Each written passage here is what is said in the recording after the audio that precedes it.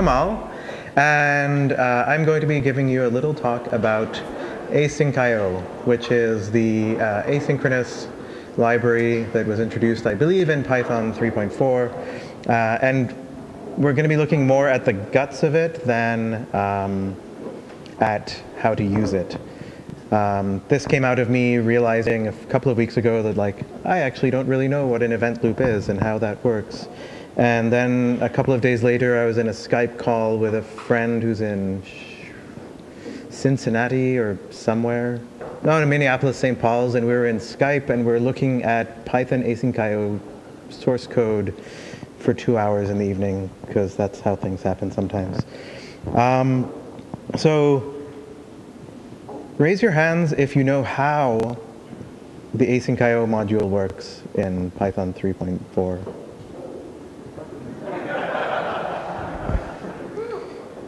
And raise your hand if you've used asyncio in Python 3. anything. Okay, that's like 4. I put my hand down because I don't know where Marianne is, but I have actually never written a line of Python 3 in my life, so I've never used asyncio, but I do know how it works. I wanted to ask and see because I thought this was a funny tweet by Jacob Kaplan-Loss a few days ago, which is at a conference, who knows how asyncio works? And nobody does. And how many people have used it? And then a bunch of people. Yeah, but I'm not one of those people who uses it, just one of those people who kind of knows how it works. So in the documentation, this is how asyncio is described. This module provides infrastructure for writing single-threaded concurrent code using coroutines. So the key thing here is concurrent, meaning multiple things can be happening. But single-threaded, we're not actually using the system's version of concurrency, which is threads. We're using just a single thread and somehow managing all of that inside of our Python process. And in Python 3.4, you can write a little coroutine like this, and a coroutine is just a generator that has a decorator on top of it. As far as I can tell, that's all a coroutine is. So here's an example. It prints hi, and then yield, which is the same yield we know from generators, which kind of pops out of the generator for a little bit. Here is the way we think about it mentally is we're yielding control to some other coroutine to run. And then when it's our turn again, we'll print, I'm done, bye. And then that's a very, very simple example. Here's another example where we're using something slightly more interesting than just yielding control for no reason. We're sleeping. And so we print, I'm sleepy, and then yield, and we don't use the, I'm going to say time.sleep or thread.sleep. I never remember where that is. We use asyncio.sleep, which is a version of sleep that's designed to work with asyncio. And then when we get control back, we'll print, ooh, much more refreshed now. And one last example that involves some I/O. We print that we want some data, and then we yield from, oh yeah, I forgot to say, yield from familiarity. Yes, no, maybe. Okay. I forgot to put a couple of examples in to explain what yield from is, but if you've ever had a generator and you want to yield everything from that generator to another function, it's basically the same as doing for I in asyncio.sleep yield I. In this case, asyncio.sleep just yields once. It's not super important, but it is super important when using this to actually write yield from. Otherwise, your async stuff will be a mess. I won't get into that right now, but I want to now get down to the guts a little bit. So we said it's single-threaded, but concurrent. So how does that work? Most of the time in Python when we're doing concurrency, unless you're using twisted or one of the other things that asyncio kind of is similar to, you want concurrency, you're going to have multiple threads. You want to handle multiple connections at the same time, multiple threads.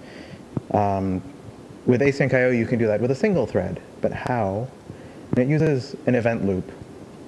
An event loop is what, to me, 2 or 3 weeks ago was a very scary word, and I was just like, yeah, something, events, something, Sockets. I know JavaScript has an event loop. But then after looking at the source code for a couple of hours, it's like, well, actually, it's not that scary. The event loop works with callbacks, and a callback is just a function. You give a callback, a function, to the event loop for it to call at some time, and it will call it for you later. So it doesn't directly work with coroutines, and we'll come back to that in a little bit. Like I said, this is more about the guts. So we're going to just look at the event loop in terms of callbacks. So the event loop is really basically this. It's just a big while loop. It does something for a very long time.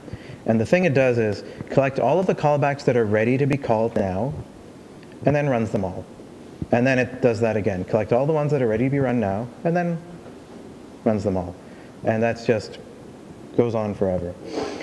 But how do we ever get callbacks into the event loop?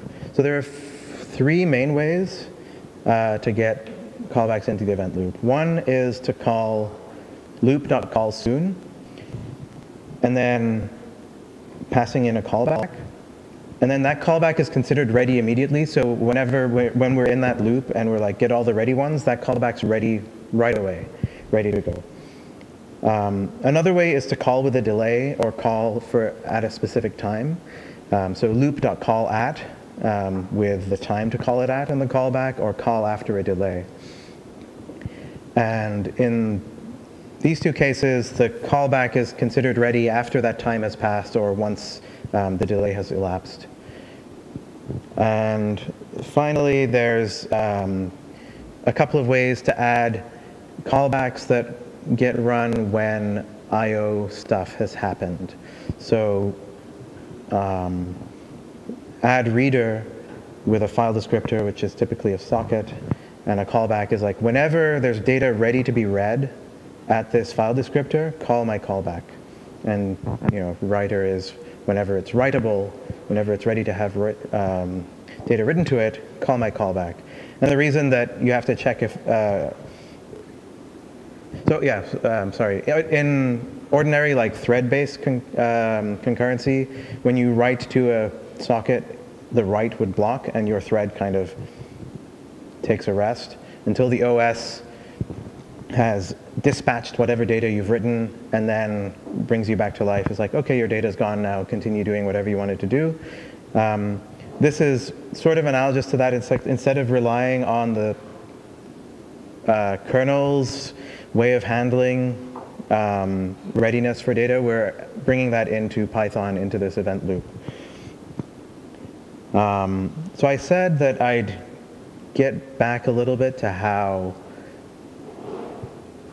coroutines get translated into callbacks, because a coroutine is a generator with an at on it.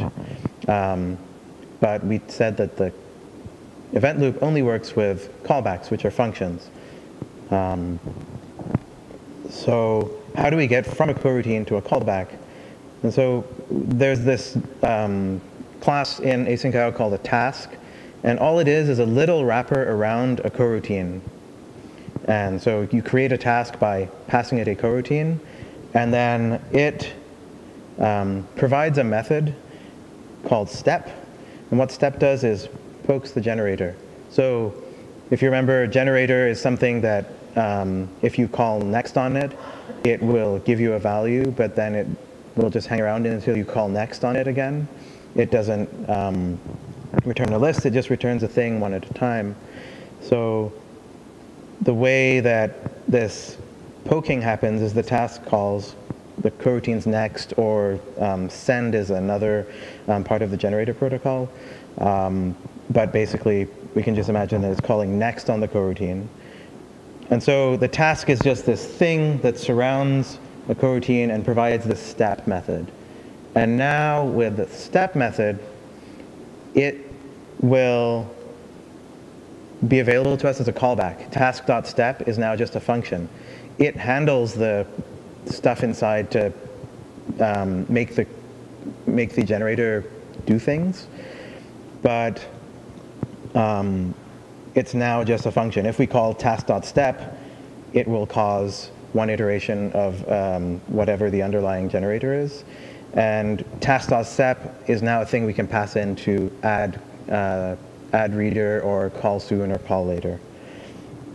And here's a little digression into how the I/O parts of this all work out, which is there's an abstraction in the standard library called the selector, which allows checking for events, meaning readable or writable, on multiple sockets at once. And this is kind of the key part about how we bring the scheduling around I/O into the Python process instead of leaving it in the hands of the OS.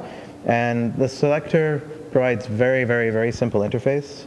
One is you can register a file descriptor. Events is like ready for reading or ready for writing. And then a key is just a piece of data that will come back to you. So the second part of the API is select with a timeout. And this is, OK, operating system. I've added a bunch of different sockets that I'm interested in. As soon as one of them or any of them are ready, let me know. And this will give you back a list of all of the keys that you put in with the register method. So there's a way to tell the operating system you're interested in a bunch of sockets. And this gets used in the event loop. So this hand-drawn courier wasn't going to work for the entire event loop. So I kind of punted and went over here. Yeah, I know. What? Really? OK. I can make the triangle really big. I'm trying to zoom in. Anyway, when I said the event loop is like really not scary, this is the guts of the async I/O event loop. Details for exception handling are removed. Details for cancellation are removed because it lets you cancel tasks. But otherwise, this is kind of, you can read it, and all of the parts I'm showing here are what shows up.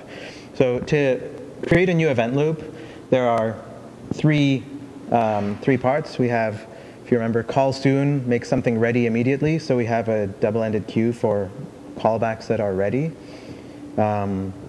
We have a initially empty list of scheduled callbacks, which are ones that were added with call later or call at. And we've got a selector, which is this thing that lets us ask the operating system to do to register multiple file descriptors with it and then tell us about when they're ready. So call soon, that's it. You do call soon, you just append to the ready list. Right? When I said it's ready immediately, I meant it's just put in the list of things that are ready. And when you do call at or call after, it maintains this scheduled list as a priority queue, so that's what this heap pushes. It's just so that whenever we get the thing off the front, it will always be the one with the earliest time to be called at. That way, we don't have to look through for the next callback to run. It's just always at the front.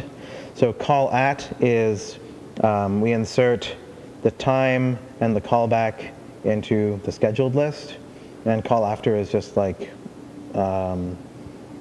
often you don't want to call something at 3:03 a.m. and 27 seconds. You want to call it in 2 seconds, but it happens to be 3:03 a.m. and 25 seconds. So this call after is just a little helper for that. Again, super, super simple. Add reader and add writer both just use the register functions from the selector that we had.